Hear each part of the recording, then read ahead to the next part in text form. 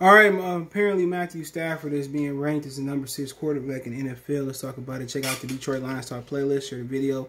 Appreciate the love and support. It says, it appears I'm reading from SI.com. He said it appears, though, the perception nationally is that Matthew Stafford was held back by the Detroit Lions organization. A recent ESPN poll of 50 coaches, lead scouts, and executives from former Detroit Lions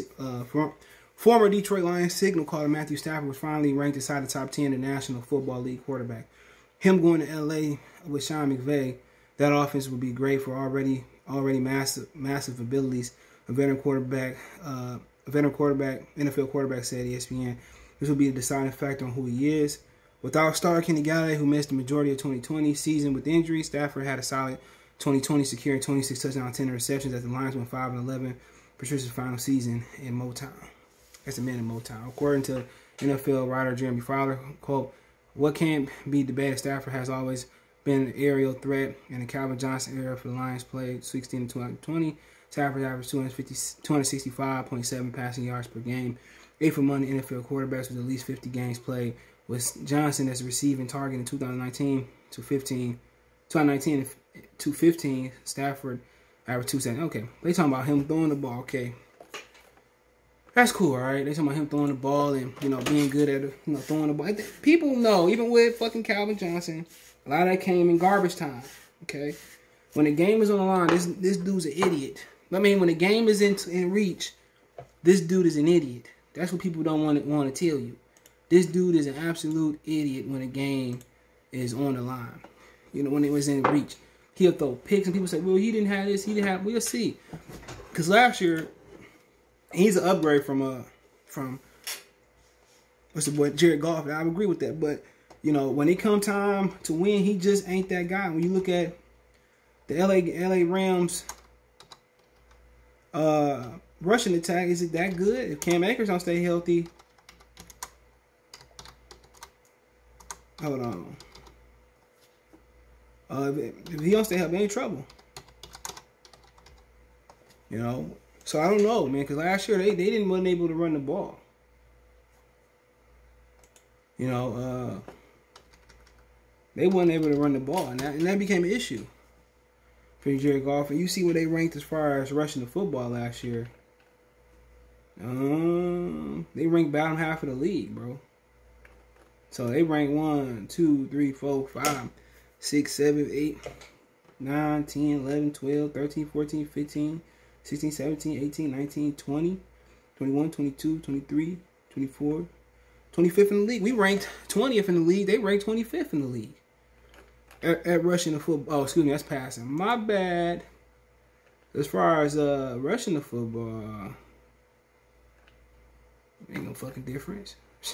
1, 2, 3, 4, 5, 6, 7, 8, 9, 10, 11, 12, 13, 14, 15, 16, 17, 19, 20, 21, 22, 23. They worked 24th when we ranked 19 in the league. So, like I said before, man, they wasn't able to run that ball last year. And that was the big problem. And Sean McVay offense, man. Do you really want Stafford bootlegging every other fucking play? A dude that been injured constantly, and we talking. I mean, that's just a question. And maybe with a better quarterback, maybe Sean McVay, we'll see some things with him spreading the ball out and shotgun more. We'll see some different things. I think Stafford will enable him to have a different game plan. But with Jared Goff, with the backup quarterback who's pretty good over there, they run the same offense. That's run the ball, get on play action. Everything is about play action. I think the same thing with Kyle Shanahan. They love Stafford's ability to throw play action, and maybe limiting Stafford to play action to being a glorified game manager, that may work. And they probably think, well, if we do get behind Stafford, spread out, throw the ball around. The only reason Stafford is good in late game situations because he's a stat pattern. When ain't no pressure on him, he becomes, the man. But if you talking about, y'all ain't gonna have the run game. Y'all gonna have the run game y'all had last year. You're gonna have a problem. Y'all don't have an offensive line. That's another issue. So y'all can't pass protect. And then y'all can't run the ball. That's a fucking recipe for a disaster. That's a recipe for a disaster. Y'all can't do that. And that's just my humble opinion. That's my humble opinion. So you just start to think, it may work. Their defense may bail them out. Remember, they lack depth. They are star power heavy. You look at the offense, who scare you? If Cam Akers ain't healthy, it's a problem. You know, Cooper Kupp is good in the slot. You know, Robert Woods getting old. They added old ass Deshaun Jackson, who's been injured the last couple of years. They got some good tight ends, but they underutilized. So, I mean, who else do? I mean, Aaron Donald, Jalen Ramsey. They got some good defense over there, but, you know, Aaron Rodgers exposed that defense. Aaron Donald healthy or not. So, really, the most important player still over there is Aaron Donald. You know, but talking about he's a top 10 quarterback, who is he better than? Aaron Rodgers? No. You got Tom Brady. Who else we got out there? Who Panthers got? He better than Sam Darnold. The Saints, that's debatable.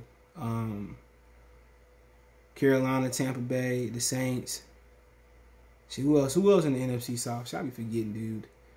Tampa, New Orleans, the Falcons. He better than Matt Ryan. Sorry, yes, but is he better than Watson? I mean, what's that boy name? Prescott? No. He better than Danny Dimes. He better than Hurts right now. He better than Fitzpatrick. That's true. But you go to NFC West. Is he better than Russell? No. Is he better than Jimmy Garoppolo? That's debatable. But he's better than Tyler Murray? No, that's 5 right there. You go in there, Lamar Jackson? No. Is he better than Baker right now? No, that's 7. I would rather take Joe Burrows over him. That's 8 for me, but let's just say 7. Deshaun Watson, he's still a player. 8, no. Carson Wentz, is he better than him? I'll give it to him. Trevor Lawrence, he's better than him. Ryan Tannehill, no, that's 9. Go down to the NFC East, he better than Tua, he better than Cam Newton, he better than whoever the Jets quarterback was, Zach Wilson. He better than Josh Allen, no, that's 10. So we go Patrick Mahomes, no, 11. Derek Carr, no, 12. Justin Herbert right now, 13. We could have had Herbert. No, he ain't better than none of them. Ain't no nan. So, name about 13 quarterbacks he for sure not better than. Come on, most people think Kirk Cousins better than him. So, come on. Come on, man.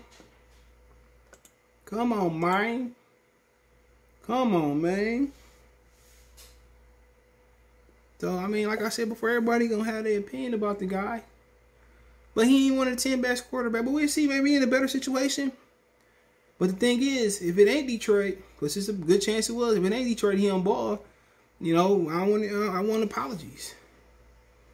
But what's the chance of Stafford falling in L.A. and to Jared Goff rising in Detroit? Slim to none.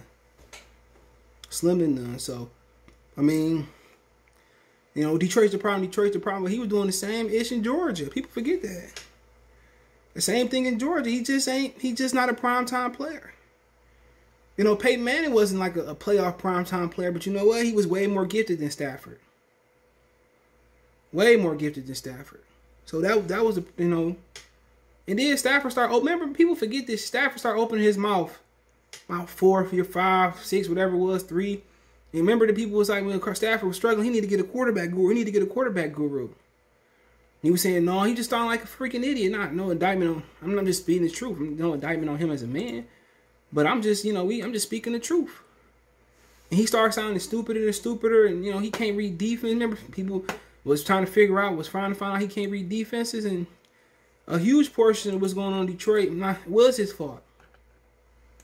Because people forget they was running the ball that year. You know, the year that, you know, they made the playoffs. They had a good defense. Him and Golden Tate couldn't put no points. He had Calvin Johnson that year too, right? They couldn't put no points up. People forget that. Stafford couldn't put enough points up for us to win that game. But then again, he had a defense.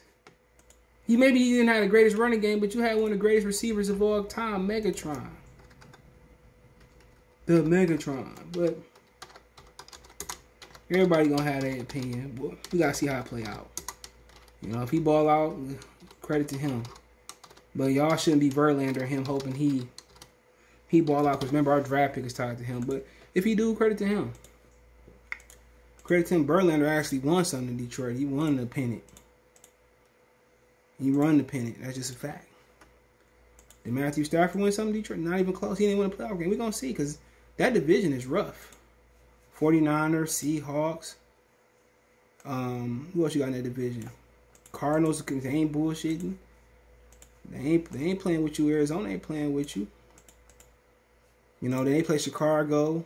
I think they had Soldier Field. So we shall see. So, but hey, let me know what you guys think. Check out Detroit Lions Talk playlist. Don't forget me on Facebook, Instagram, Twitter. You can reach out to me with a business question, inquiry, sponsorship, video requests, our social media links, subscription. Reach out anytime. You want to advertise, whatever you want to do. You want to make a financial donation? Cash App, CJ Good 313. That's in the description. PayPal link there as well too. Best of the donation. Share the video. If you haven't, share the video. Subscribe. Thumbs up the video. Peace.